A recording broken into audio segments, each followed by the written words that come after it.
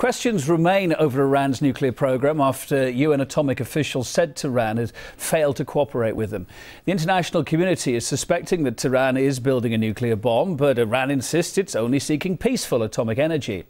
The US and its allies have been imposing tough economic sanctions, while Israel's even threatened military action against Iran's nuclear sites. But it's being reported that America's intelligence community now has got doubts about the nuclear allegations. Let's try and get some more thoughts on all this and talk to Middle East consultant Peter Eyre, who joins us on the line from Birmingham in England. Peter, very good evening from Moscow.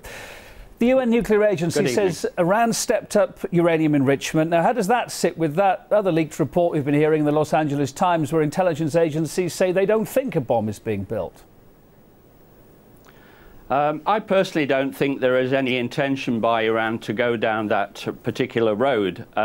What you have to understand is this standoff with Syria, Iran and all the rest of the Middle Eastern concerns is basically a geopolitical plan for regime change. We saw it in Libya, we're now seeing it in Syria, and the same exercise in Iran. There is clearly a Zionist overtone, an Israeli overtone on the way politics is run in the West, because they dictate the ground rules, they provide the finances, and so the politicians do what they ask for. The other issue here is that there's definitely a Muslim standoff between Shiite and Sunni. And Sunni, of course, Saudi and all the other countries are definitely against the Shiite. We see this in Bahrain, where the majority of the population is Shiite, but they have no voice at all in politics. They talk about democracy in Egypt, but we still don't have democracy in Egypt, because Israel and the US and the UK are to make sure that there is a sort of a Western-friendly government in power. And so the military still control Egypt. That is not democracy. There's no democracy in Bahrain. Syria is a duplication of Libya. There's no question about that. It is a forced regime change and nothing else.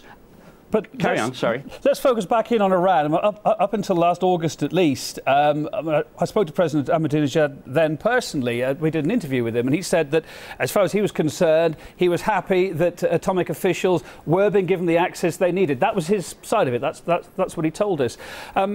Now, UN atomic officials saying Iran is refusing to cooperate with them during the last two visits in recent months, and so therefore they can't provide assurances that there are no nuclear weapons there. Do you think Iran could be doing a better PR job, if you like? Do you think it should be more transparent, i.e. it's not helping its cause here?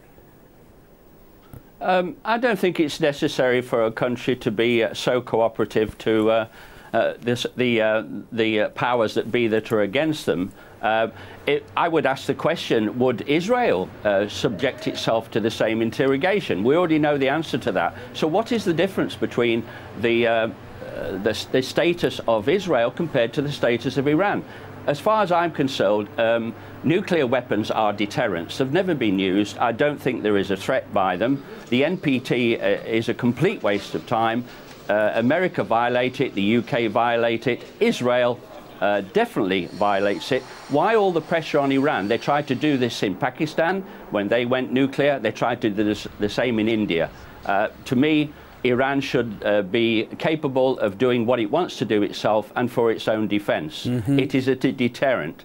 There is no risk whatsoever from Iran or from the Islamic movement. I hear what you say, but also I guess the US and the EU, they've already been slapping sanctions on Iran's economy over its nuclear program. Do you think now we're going to see more after this IAEA statement? Yeah, yes, I'm sure. And I think the biggest issue, what I see coming out of this, as we've seen so many times, we're going to see a significant incident take place, which we all know is referred to as a false flag. And this incident will be the justification to presumably take up arms against Iran. What I do want to emphasize is that there is talk that Israel could carry out the first strike. Militarily speaking, and having worked in NATO, in the intelligence and etc., I can assure you that Israel does not have the capability to carry out such a strike, and it certainly doesn't have the weapons or the aircraft to carry the weapons to do the job. So if Israel does attack, it will be a joint venture with America, with the UK and with France. Exactly the same scenario as we've seen in Libya. Peter, very good to get your informed opinion tonight. Peter Eyre, Middle East consultant, on the line live from Birmingham here on RT. It's appreciated.